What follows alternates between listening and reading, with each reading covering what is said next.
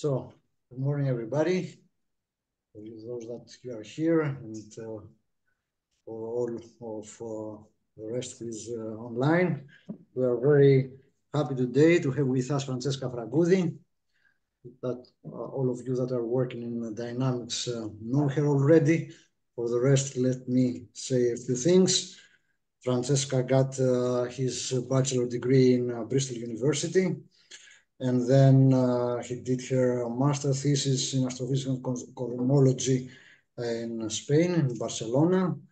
Her PhD in astrophysics with Lia Athanassoula in Marseille at LAM.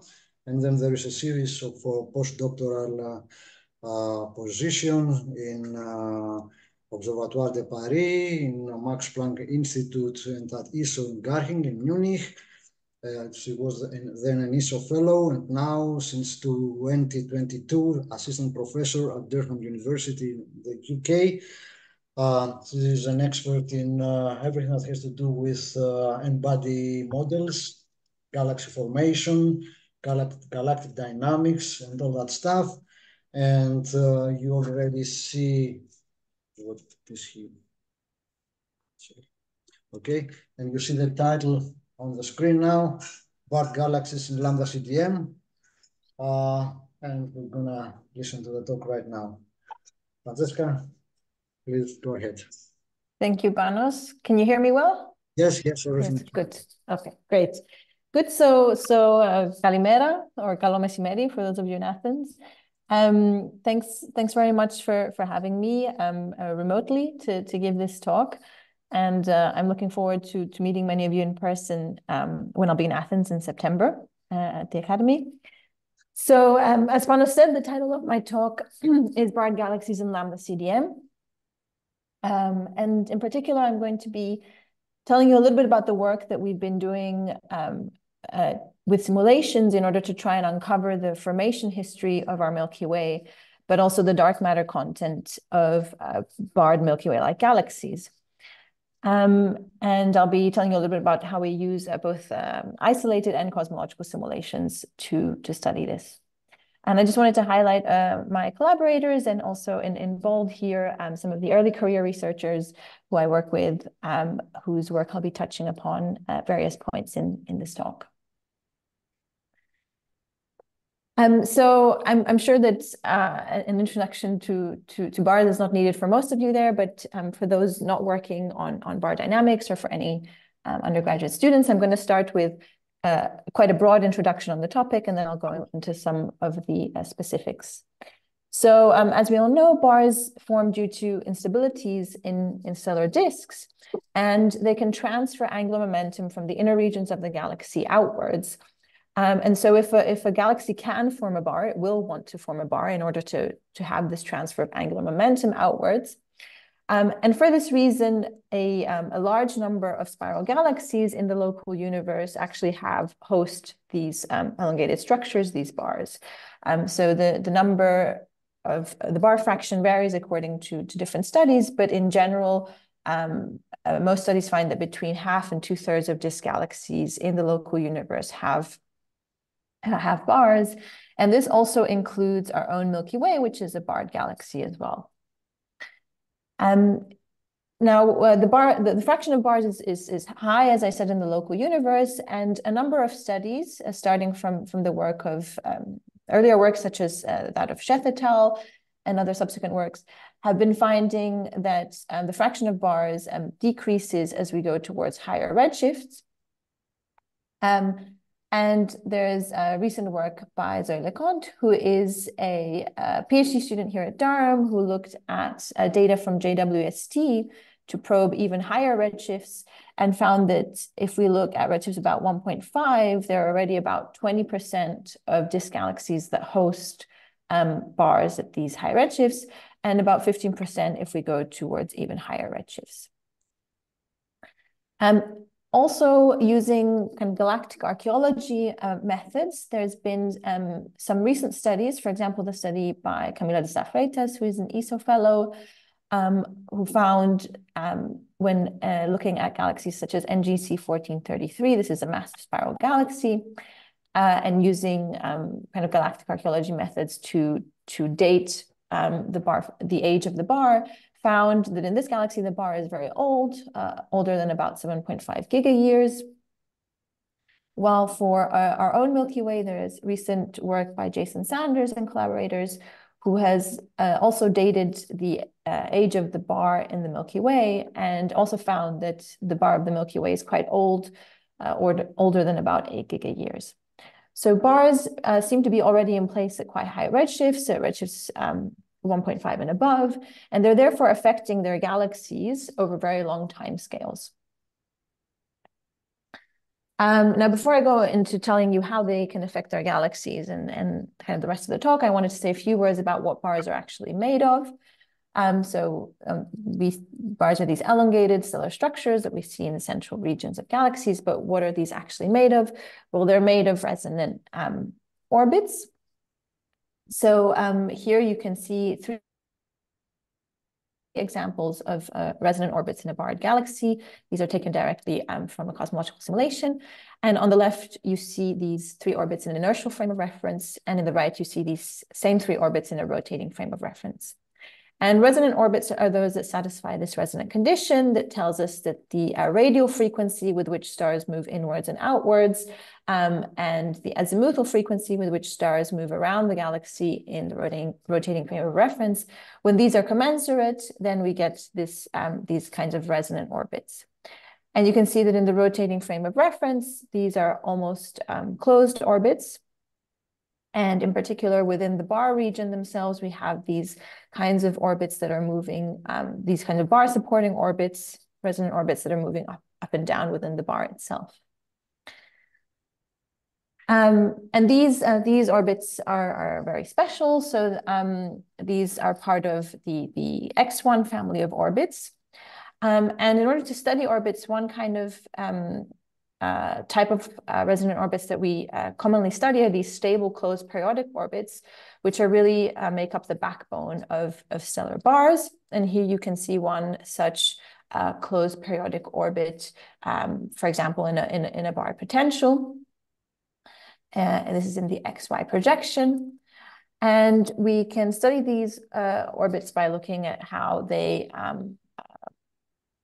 are distributed or clustered in a characteristic diagram, such as the one you see here, where you have the Jacobi energy on the x-axis and where the orbit cuts the y-axis on the y-axis itself. And so one of these closed periodic orbits would be just a single point in this kind of diagram.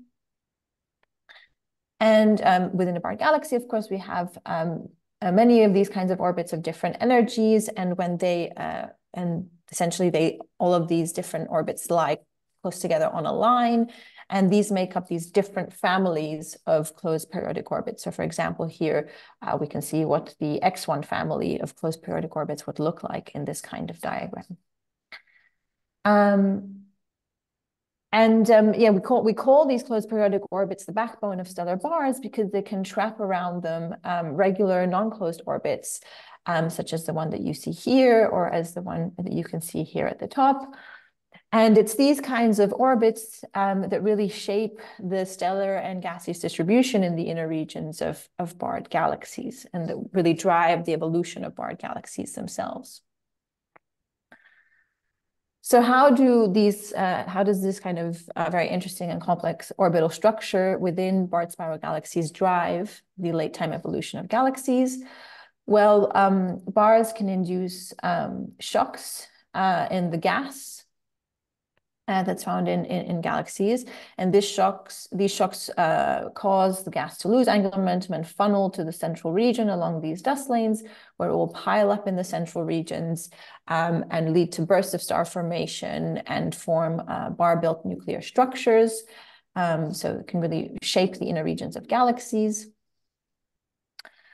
This gas that's pushed to the center of galaxies can also help to build up a reservoir for AGN activity, which is very important, especially at late times in the evolution of galaxies when there's not other kind of torquing mechanisms really available to push gas to the center. Bars can also redistribute stars within the disk themselves through these different kind of resonances, such as the quartation or the outer limb-led resonance. And they also, bars can also form these structures in the inner regions that are called boxy peanut bulges. And I'm just going to spend a couple of minutes talking about these, as they'll be important for what I'll be saying later on. So what are these boxy peanut bulges? So as stars move around the galaxy, they also oscillate in the vertical direction up and down. And if this vertical oscillation is commensurate with the bar frequency, then we will also get these kinds of resonances, but vertical resonances these times. So for example, we can have resonant 2-to-1 orbits that can get distorted out of the plane of the disk into, for example, the so-called banana-shaped orbits. And here I'm going to show you an example of an orbit of a star in a simulation that gets trapped into this kind of vertical resonance. So this is showing you the galaxy edge-on, and this orbit will be shown edge-on in a rotating frame of reference. So you see that initially this star is moving basically around the galaxy, and it stays quite confined close to the plane of the galaxy. But it soon gets trapped by the bar into this kind of vertical resonance. And you can see how this orbit is heated basically out of the plane of the galaxy into this kind of banana or pretzel-shaped orbit. And the collective response of all of these orbits is what gives rise to an X-shaped or peanut-shaped bulge that we see in many observations of edge-on spiral galaxies. Here I'm going to be showing you a movie, again, from an N-body simulation. This is showing you the stellar surface density face-on the top and edge-on the bottom. And you see this is originally a disk that's axisymmetric, and if we let it evolve self-consistently, it forms a bar and a boxy peanut. So I'm just rotating the bar here to always be along the x-axis, because I want you to focus on the bottom panel here where we see, so a bar has formed, and if we focus on the bottom panel here, we see that after some time of evolution, I'm just going to speed this up a bit, we see that after some time of the evolution of the bar, we form this kind of X-shape or peanut-shaped structure, which is not there in the beginning, and which is formed due to these vertical instabilities in the bar region. So apart from kind of affecting the evolution of the galaxy themselves, which makes bars very interesting, bars are very interesting to study as well, because the formation and the properties of bars are really tightly related to the properties of the dark matter halo itself. So for example, the work of Oestreicher and Peebles in the 70s showed that massive halos can stabilize the disk against bar formation. And also the subsequent work by Tremaine and Weinberg showed that massive halos can slow down bars through dynamical friction. So dynamical friction is when we have a kind of drag force due to gravity. So if this was first formulated by Chandrasekhar in the 40s, where he said if you have a massive kind of object particle moving through a sea of low mass particles, this high mass particle will attract these low mass particles, let's say, behind it as it moves through them. But also, of course, these low mass particles are also exerting a pull on the high mass particle. And so there's a kind of gravitational friction force as this particle moves through this high mass particle moves through this sea of low mass particles that slows down this particle.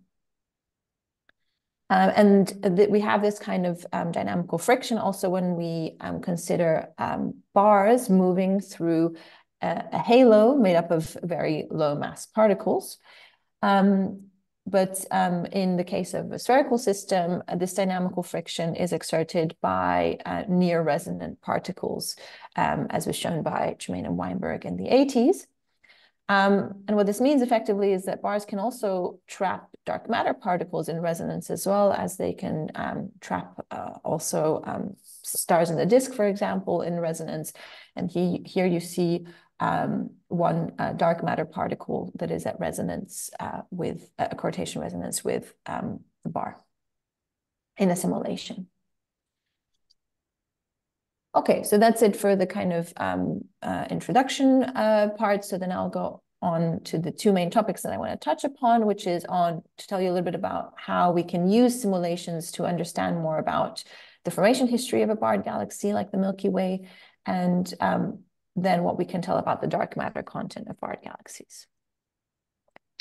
Of course, the Milky Way is, of course, our favorite barred galaxy, and because we can study it in incredible detail. So learning about this is really interesting for learning about barred galaxies in general. So if we want to explore the formation of our galaxy, the best way to go and look is in the inner regions of galaxies, because these are, of course, the first to assemble within a kind of hierarchical model of galaxy formation. And when we look at the central regions of galaxies, we tend to find kind of on two opposite sides of the spectrum. We find on one hand these so-called classical bulges, which are dispersion-dominated kind of spheroids that are thought to form through rather violent processes, such as, for example, through mergers. And also clump migration might be another way in which these can form. And on the other kind of side of the spectrum, we have these structures that we were just discussing, boxy peanut bulges. And these form through secular mechanisms, as I was just discussing. So these form through disk instabilities and through resonances. They don't need a merger, for example, to form. So the different formation histories of these structures leave very different chemodynamical imprints on stellar populations in the inner regions. And so by going and modeling the chemodynamical properties of stellar populations in the bulge of the Milky Way, we can try and actually understand how the Milky Way itself formed. So what do we know about the bulge of the Milky Way? Well, in terms of its morphology, we know that it has this kind of X-shaped structure. And if you squint a little bit, you can see this kind of X-shaped structure in the center there. And in terms of its kinematics, we also know that its kinematics are consistent with it being this boxy peanut or X-shaped bulge, because it has cylindrical rotation, which is a feature of these kinds of boxy peanut bulges. However, if we go and look at the chemistry of the bulge of the Milky Way, there is really a broad range of metallicities. So if we look at one window towards the bulge, this is Bare's window, and this is from the work of Zoccali et al. In 2008. We see that stars have a really broad range of metallicities, from very supersolar to -1 and even a little bit below. And this broad range of metallicities points to the coexistence of multiple stellar populations in those regions.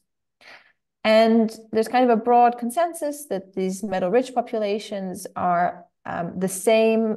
These metal-rich populations that we see in the bulge, they're the same population that makes up the disk, that makes up the bar, and that makes up the boxy peanut that we see in the Milky Way. But there's been less of a kind of clear consensus on what the origin of these metal-poor populations could be. And there's kind of two main ideas of what this metal-poor population could be. One is that this metal-poor population could be a part of a kind of dispersion-dominated spheroid, or what we call a classical bulge.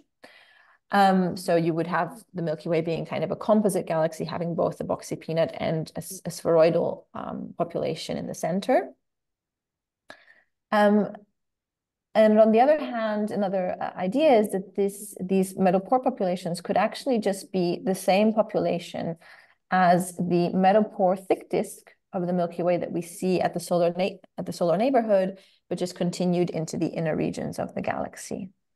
And an important kind of distinction between these two scenarios is that in this scenario on the right, so if these metal-poor populations are just the hot thick disk, what that's saying is that basically we can explain everything we see in the bulge of the Milky Way just with what we see in the disk. So there's no need for any additional kind of population or any additional formation mechanism for the bulge apart from what we see in the disk. So it would be a pure disk scenario. Whereas when this scenario here on the left, this is telling us that there is an additional population in the inner regions of the galaxy that cannot be explained with what we see in the disk, and that there is some other formation scenario for this inner regions as compared to the disk. So to explore this scenario, So whether the metal pore population in the bulge of the Milky Way could be due to this, could be just the same population as the thick disk.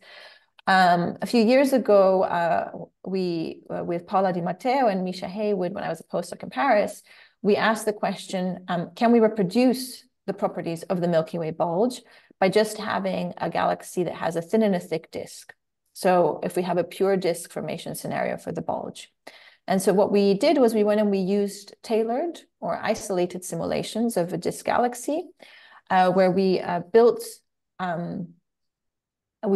a disk for this galaxy that had the properties of the disk of the Milky Way, meaning that we built a disk that had a hot population that had a large vertical scale height. So this plot in the background is from Bovie et al. In 2012 that looked at the disk of the Milky Way. And what he found is that in the Milky Way, we have a thick disk, so populations with high vertical scale height and short scale length that are very metal poor. So the color coding here is the metallicity.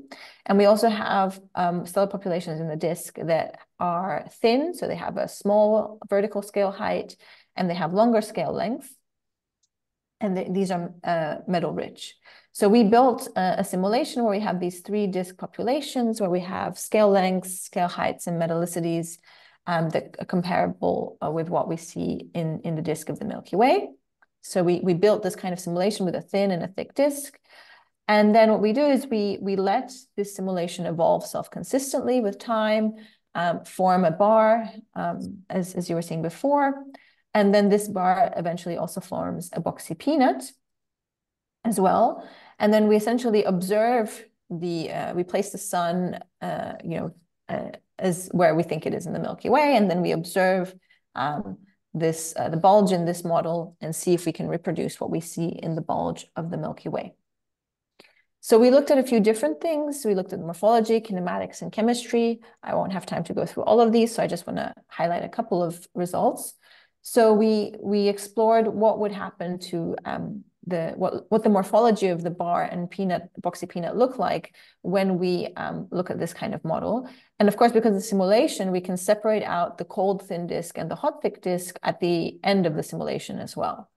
And you can see that in the cold population, the thin disk, the bar is much stronger than in the hot thick disk.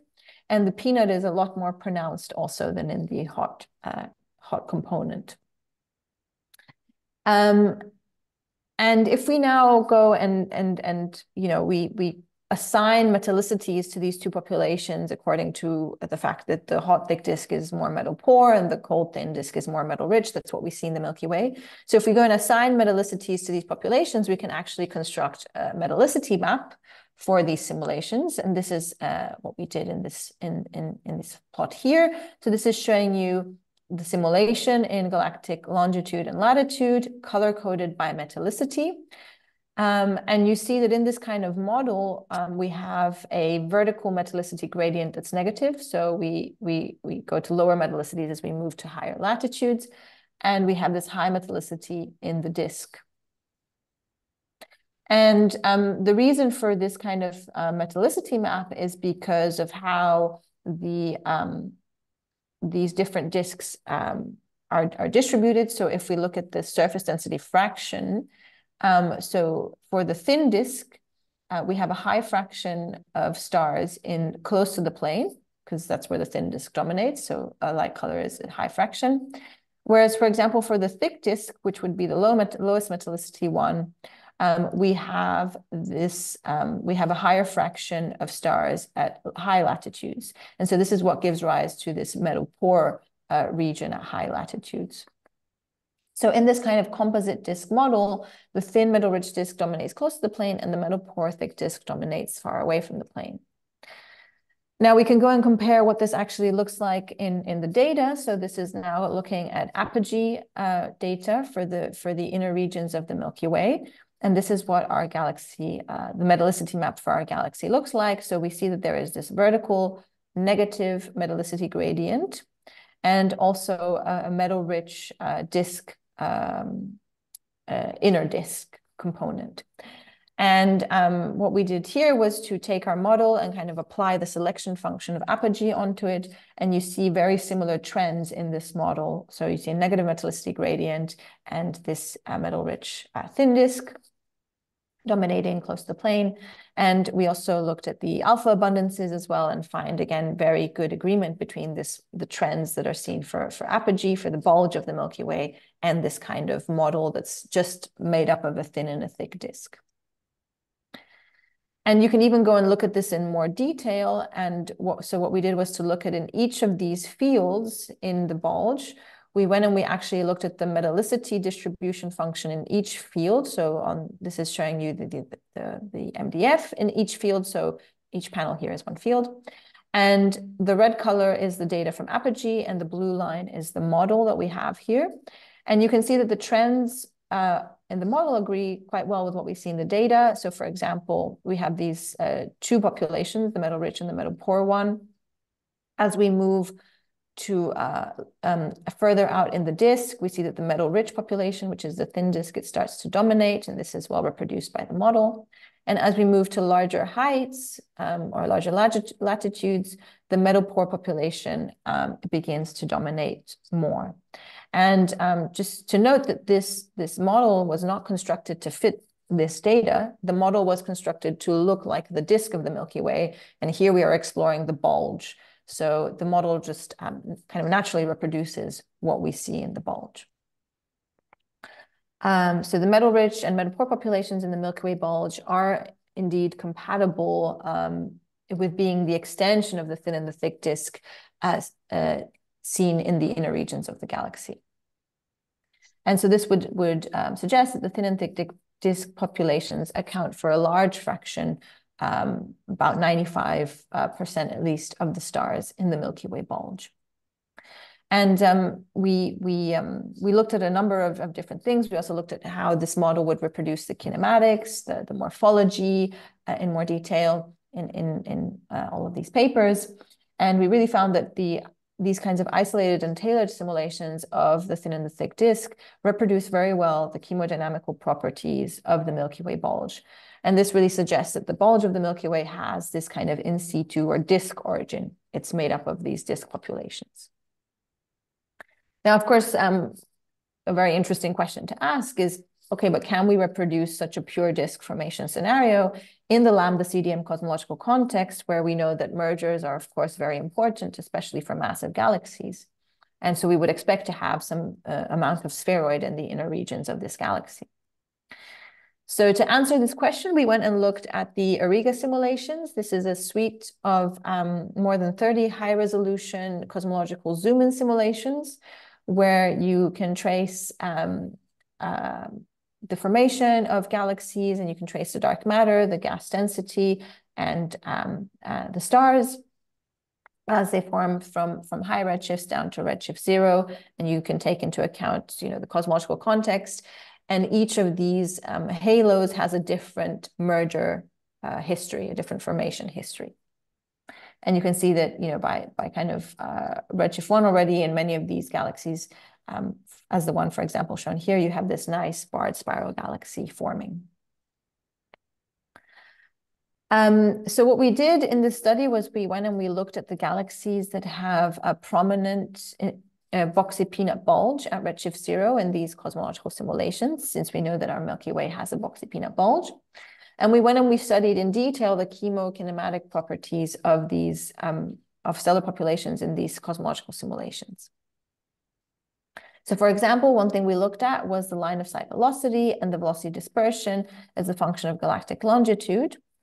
And what we looked at was how the stellar populations in the Milky Way look first. So this is looking at stars in the Milky Way bulge from the Argos survey, and separating these stars into these 3 metallicity bins. So metal rich is red, intermediate metallicities is blue, and metal poor is green.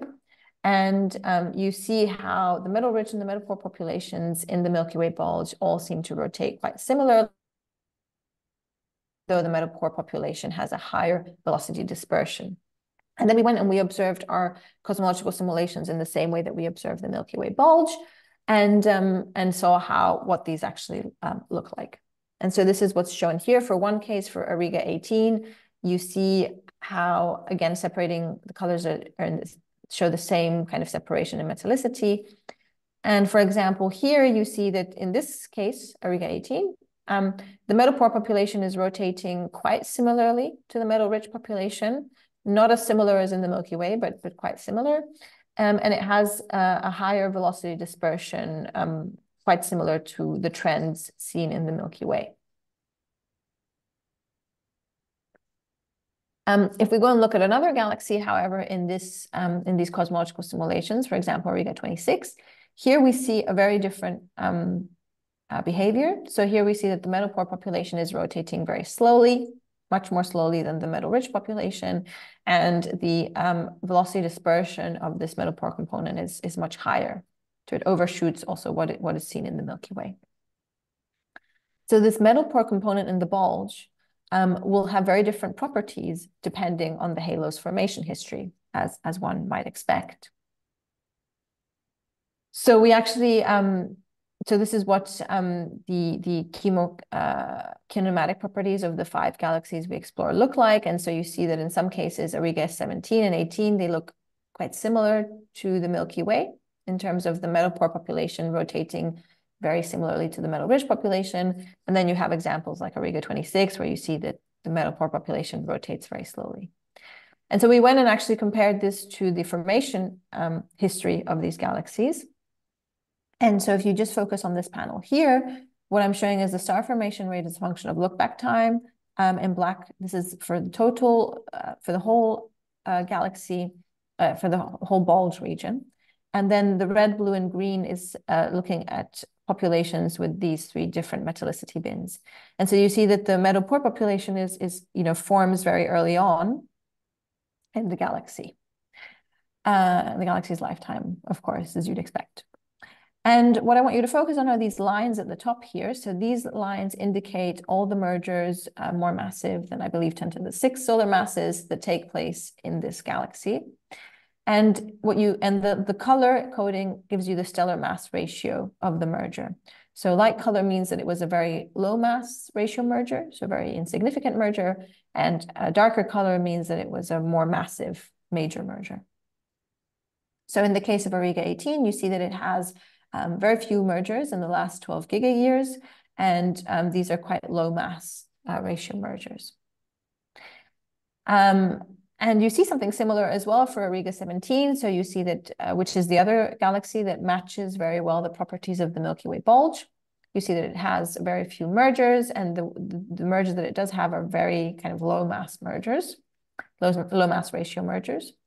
Whereas if we look at something like Auriga 26, which has this very slowly rotating metal poor component, you see that it has these 2 quite significant major mergers taking place within the last 12 gigayears.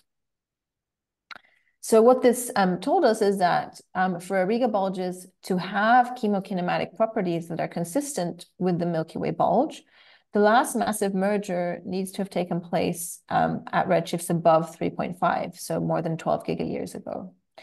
Because if there is any merger, kind of significant merger taking place after this time, then the metal poor population rotates too slowly to be compatible with what we see in the Milky Way bulge.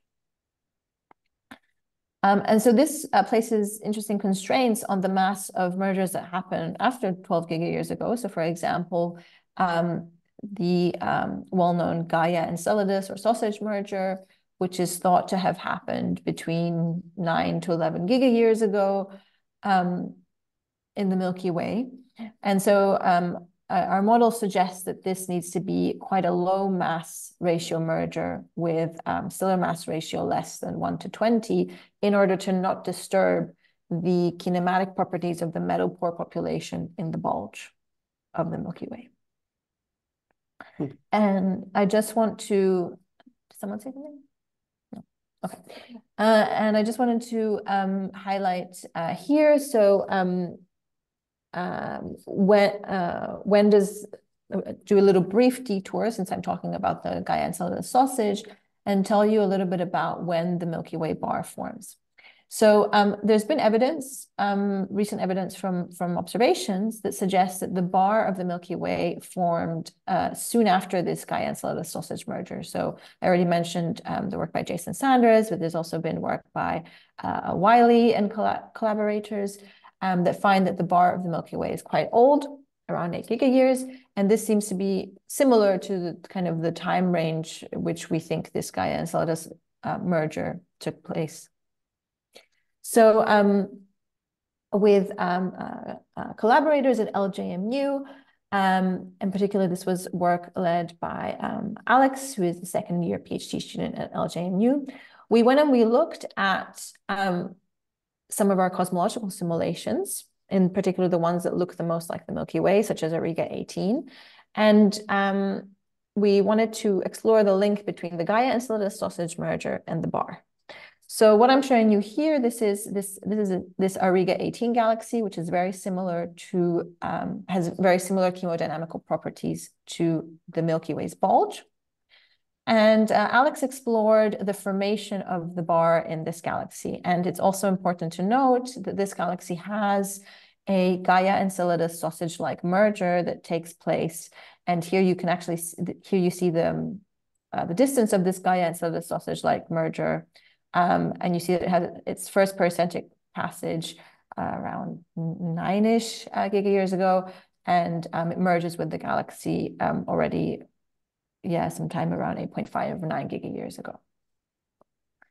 And so what is shown here on the top panel, this is look-back time and radius on the y-axis, and the color coding is the bar strength, A2. And what you can see is that the bar, you have, you have a well-established bar that's there, a long-lived bar that's there for many gigayears, and this bar seems to form right around the first pericentric passage of the GES merger. So we see that this bar forms right around, the first pericentric passage of the GES merger in this galaxy. So we wanted to see, okay, what happens if the relation between the GES and the bar formation. So one of the things that Alex did was to go and actually find all the particles associated to this Gaia-Enceladus sausage merger, remove them at a very early time from the simulation. So basically to remove this Gaia-Enceladus sausage merger from happening in this galaxy. So on the left here, you see what the galaxy looks like at 7 gigayears ago in the original simulation. So when it has this Gaia-Enceladus sausage merger happening. And on the right-hand side, you see the same galaxy, but now with the Gaia-Enceladus sausage removed. And you see that when the GES is removed, the bar takes a lot longer to form. So, and we found that bar formation is delayed by over 2 gigayears when the GES is removed from the simulation. And from a number of other things that Alex looked at in their paper, which I don't have much time to go into, we found that the GES seems to really trigger the bar, essentially via tidal torques, but also by inducing a lot of gas inflows because it's a gas-rich merger. And both of these enable the rapid buildup of the stellar disk and therefore the formation the gas inflows induces this rapid buildup of the stellar disk, and this coupled with the tidal torques really triggers the formation of the bar in this Milky Way-like analog galaxy. So we really found that the GES is the Gaia-Enceladus sausage merger is really tightly related to the formation of the bar and seems to have actually triggered it. Okay, so going back to what I was telling you about before. So if we're now again looking at the chemokinematic properties of these Auriga galaxies, these cosmological simulations, and we look at the difference between the metal-rich and the metal-poor population at the edge of the bulge, and we normalize this to the rotation of the metal-rich component, we can get this kind of delta V parameter, which quantifies the difference between the metal-rich and the metal-poor component in the bulge. Which is shown on the y-axis here. And here on the x-axis, we're showing a kind of parameter that tries to summarize the impact that mergers have. So it sums over all the mergers in the galaxy and sum is their mass ratio divided by the redshift at which the merger happened. So saying if you have a larger mass ratio merger, this will have a big impact. But if this happens at very high redshift, it won't have as big an impact because it'll be very gas rich. And so on the right, you have kind of more mergers that have a larger impact. On the left, you have fewer mergers that have a less significant impact. And you can see this kind of correlation here, where we have in galaxies where you have more mergers, you have a larger difference between the metal-rich and metal-poor component in the bulge. The ones where the metal-rich and metal-poor component are very similar in the bulge, they have fewer mergers with a smaller impact. So the Milky Way, the Milky Way bulge lies somewhere down here. So we can measure this difference between the metal-rich and the metal-poor component, and it's very small. And so if we follow this trend, kind of downwards, it would tell us that the Milky Way would lie somewhere down here. So this is telling us that the Milky Way's formation history must have been very quiescent. So it makes up the kind of the tail of the distribution with its last major merger happening 12 gigayears ago. So this kind of formation scenario is possible within ΛCDM. So you do have Milky Way mass galaxies that have these kinds of formation scenarios, but it's really kind of at the tail of the quiescent end. And if we go and we look at these, the galaxies that we studied in the sample, and we look at the fraction of accreted stars in the bulge, which is shown in red here, we see that in the two galaxies that are the most similar to the Milky Way in terms of their chemodynamic properties, we see that they have a very small fraction of in-situ stars in the bulge. So really the bulges in these two cosmological simulations are essentially mostly made up of in-situ populations. So this points to the fact that galaxies with chemodynamical properties that are similar to the Milky Way have less than 1% of in-situ stars in the bulge region. So the Milky Way really seems to be, Milky Way bulge really seems to be an in-situ bulge, and the Milky Way galaxy, this tells us that the Milky Way galaxy has had a very quiescent merger history.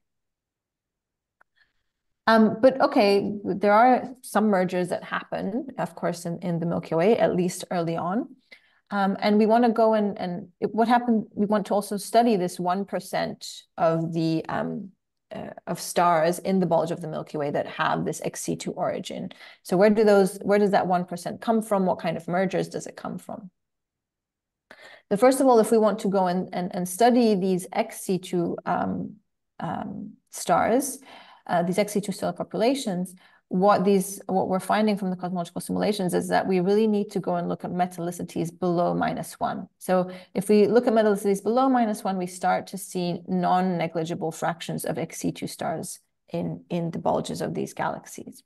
And so we really need surveys that are targeting these very metal-poor populations, because if you remember from the metallicity distribution functions I was showing you of the bulge earlier, most of the stars in the bulge are above -1. There's very, very few stars in the bulge that have metallicity below -1.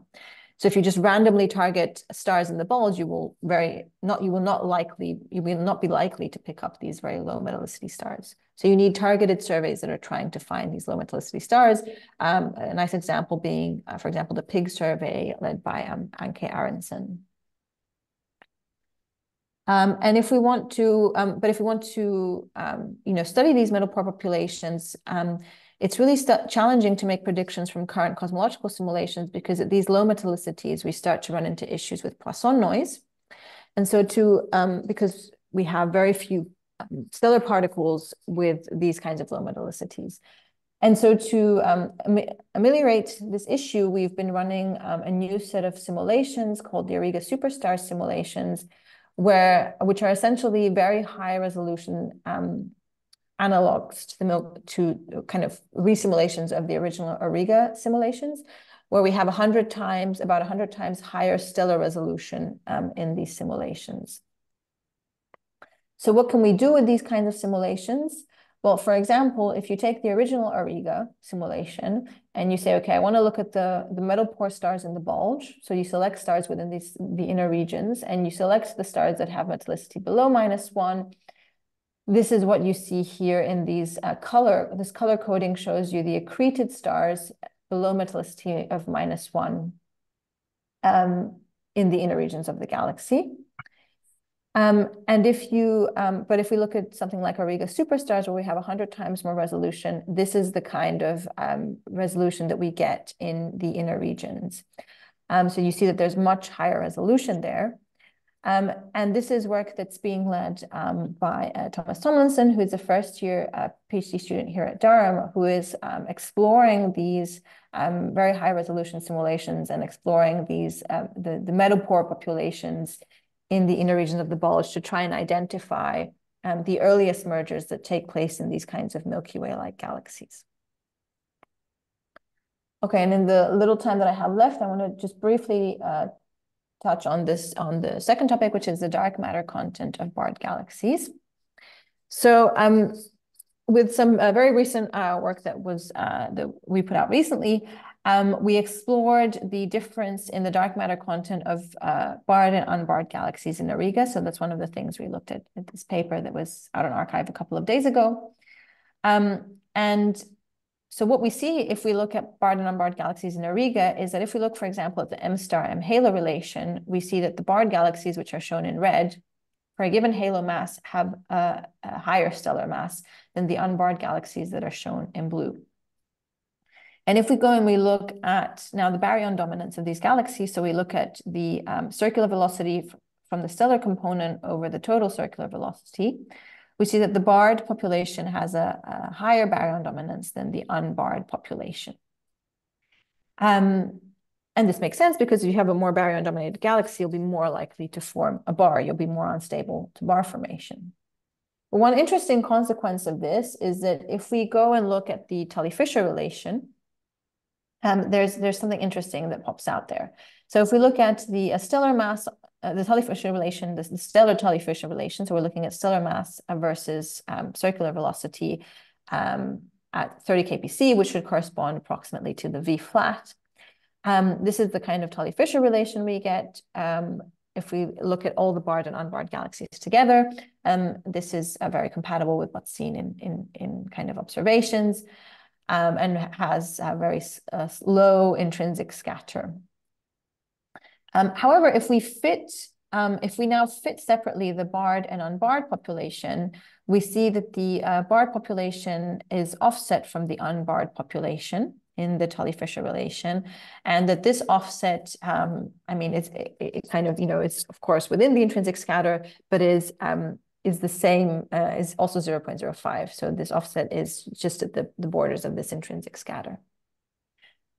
So if we can find this kind of offset in observations, this intrinsic scatter in different galaxy populations, this would be very interesting because this is quite challenging to explain such an offset, for example, in a modified gravity framework such as MOND, where you do not have any intrinsic scatter in the Tully-Fisher relation. It's so this would really point to kind of add additional evidence for dark matter if we were able to find such an offset between the barred and unbarred populations in the Tully-Fisher relation.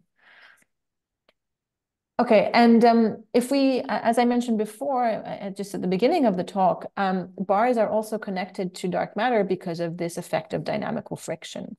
So if we have a bar within a disk galaxy, we have this. So in a disk galaxy, we have this kind of angular frequency curve, which is decreasing as a function of radius. And if we have a bar with a given pattern speed, there will be a radius at which the angular frequency of stars in the disk rotates at the same angular frequency as the bar. And this is called the corrotation radius.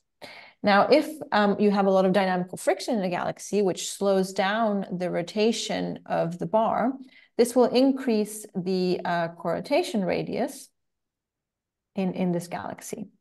However, dynamical friction is kind of not thought to affect the length of the bar itself. And so if you have a lot of dynamical friction, you might expect that the ratio of the corrotation radius to the bar length to increase with time.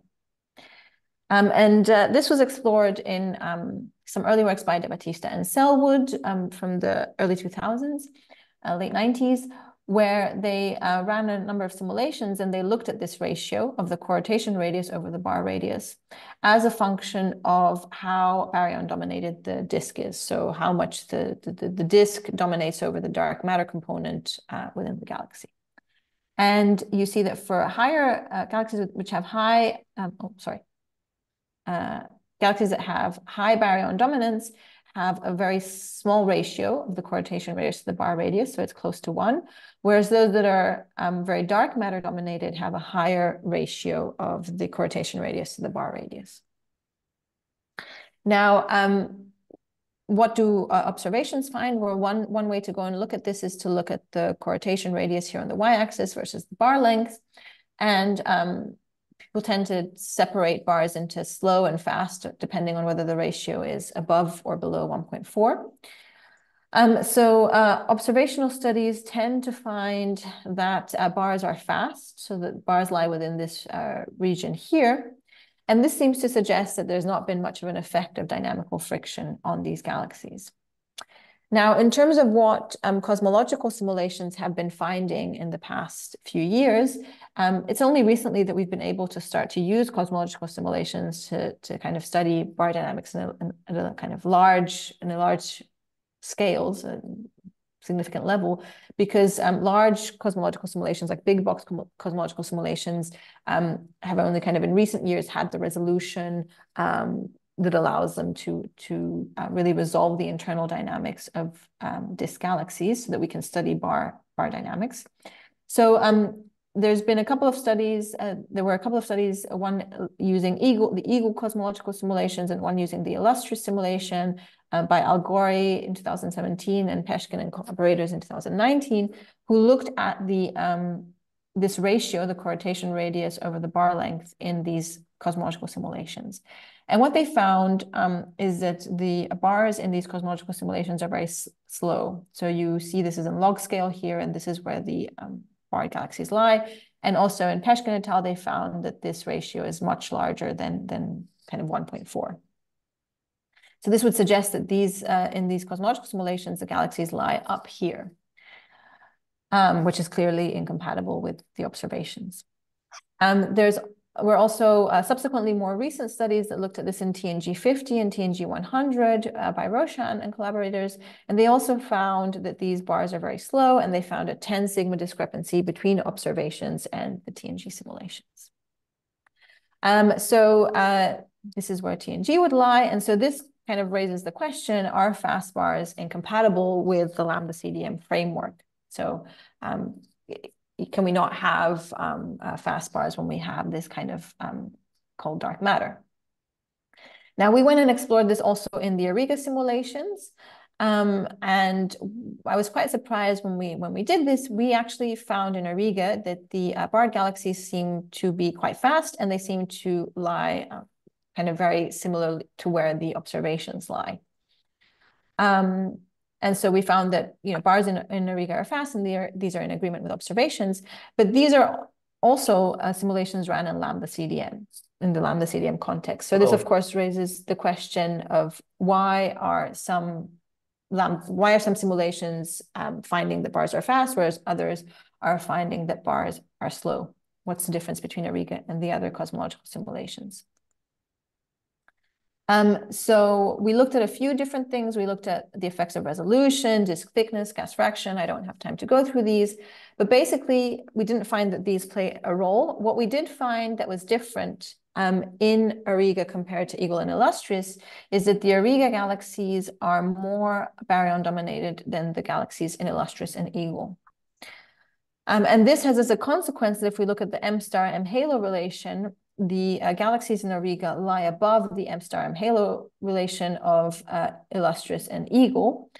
And this is because most cosmological simulations, like big box cosmological simulations, try and match the abundance matching relations, for example, the one by Moster et al. And so they try and get galaxies, they implement feedback recipes and star formation and feedback recipes to try and match the abundance matching relation, whereas in Auriga, the galaxies lie above the abundance matching relation. And they are therefore more baryon dominated. Now, interestingly, there was some recent studies by Lorenzo Posti and collaborators who looked at massive spiral galaxies in the spark sample, and they found that these massive spiral galaxies also actually tend to lie, these are observed spiral galaxies, right? They tend to lie above the abundance matching relation. And this is these gray points here, and this seems to match this kind of trend that we see in Auriga as well. So, yeah, this is from this study by Posti, and they found that these massive spirals lie above the abundance matching relation. So what this is telling us is that it seems that barred galaxies actually should be baryon dominated, and they should lie above the abundance matching relation in order to also have dynamical properties that are consistent with those of observed bars. So in order to have fast bars, you need to be above this abundance matching relation.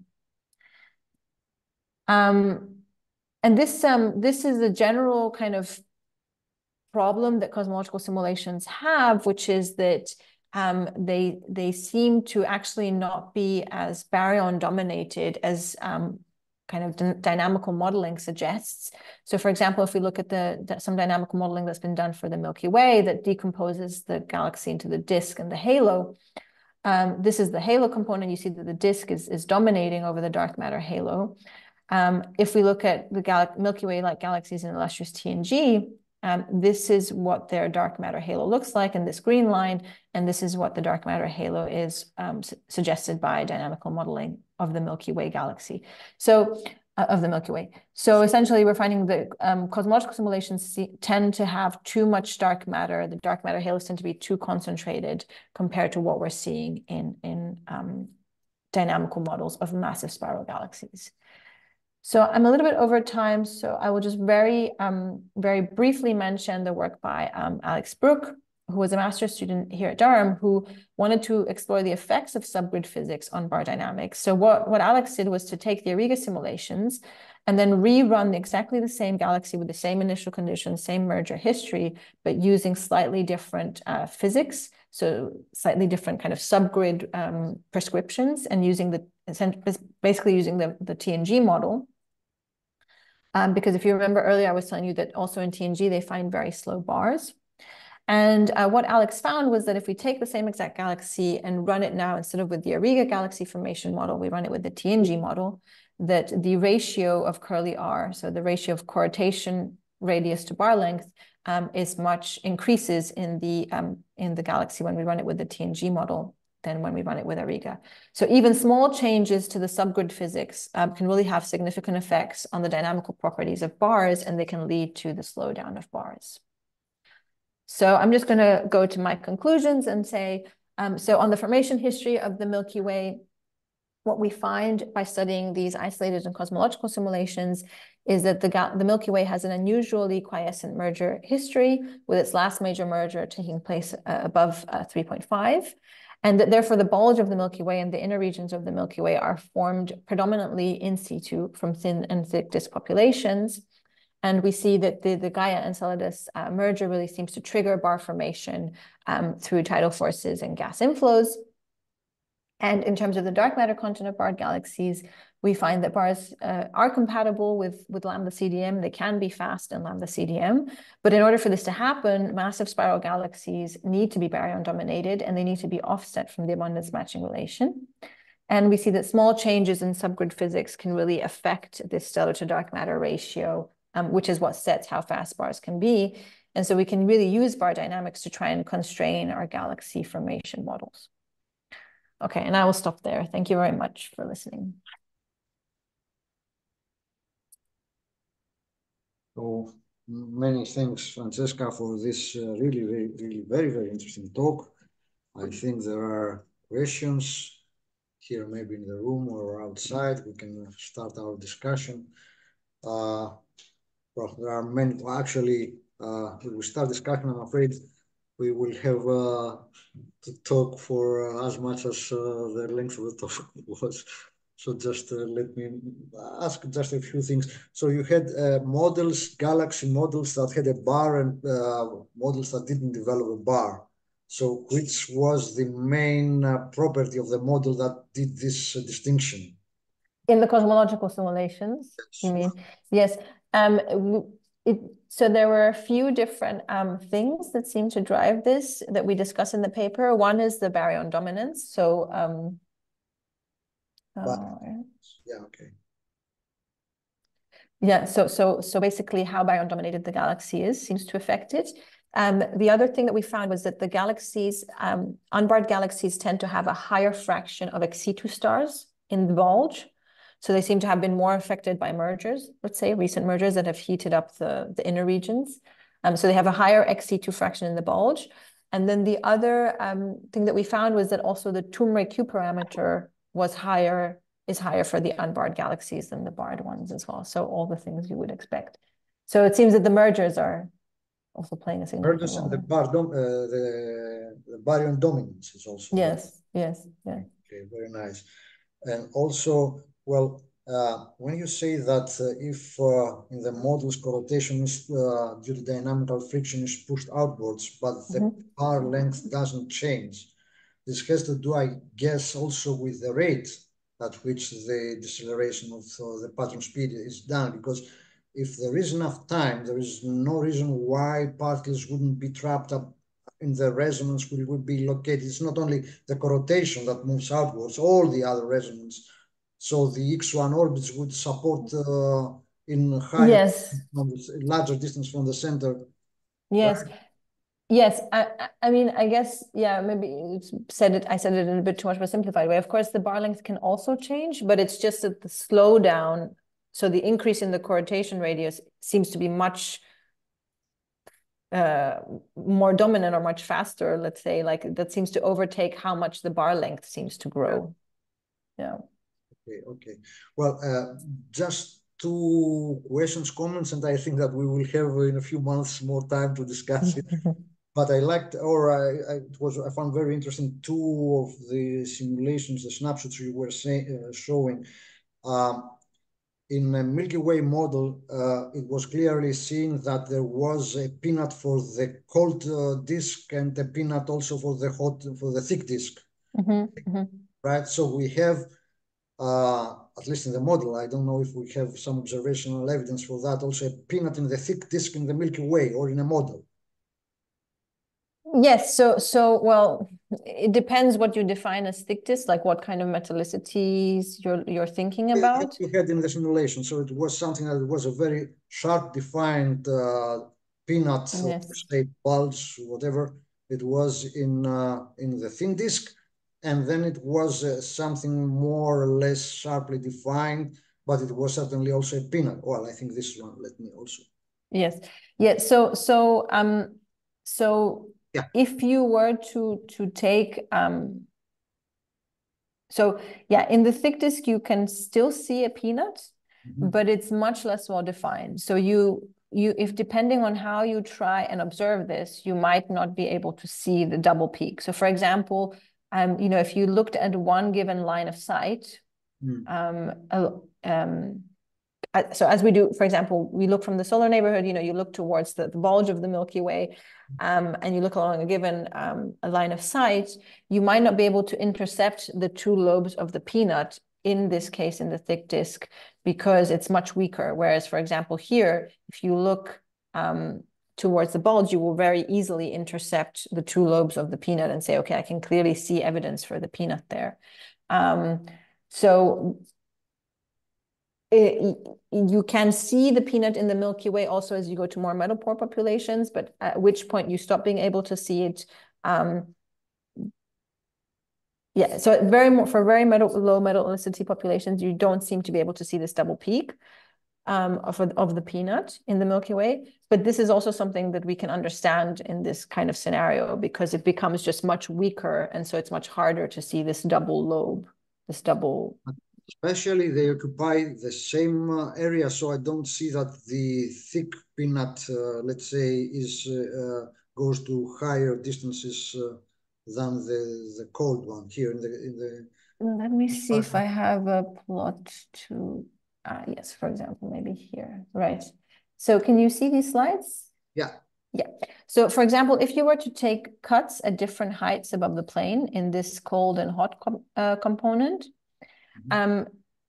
this is what you would see. So close to the plane, so for this, like this cut here, close to the plane, the cold component, you would see a single peak, and you would see a single peak for the hot component. Now, as you move to larger heights above the plane, you start intercepting in the cold component this double peak. So you see the double lobe in the cold component, but you still cannot see it for the hot component yet. You still only see a single peak. And then when you go to even higher distances from the plane, you then see it much more prominently in the cold population, and you also start to see it in the hot population. So they will not always show up necessarily, the double peak will not show up necessarily at exactly the same heights for the cold and hot population. Yeah. I think there is a lot of things that one has to discuss here, but as I see, it's not now maybe the time, which other people want also maybe to ask things. But the real question I have behind this mark is that do all orbital families, since we have the same potential, do orbital families can reproduce these properties in a peanut if you consider a high and low dispersion population? Okay, we have that. And then the very last one is you had some orbits of dark of the halo or something, and these were somehow, yeah, I think must be this one, yeah. And these were exactly, and they were, are they along the z-axis of the rotational axis of the orbits, the one to the right? So this is the same orbit. It's the same orbit seen face on and edge on. Okay, I got yes. it. Okay. Yes, Thank you. Okay, so let me see if there are other questions and comments here in the audience, or for other people that follow it. So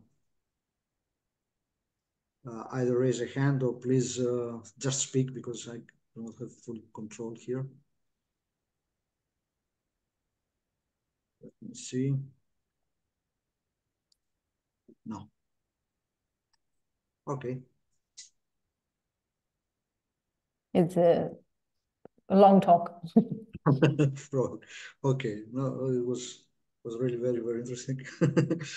So, well, as I said, we will have time to discuss very soon. So, thank you very much again. Thank you. Thank you. And thank you. See you soon, Pana. See you soon. Yeah, right. Bye. Bye.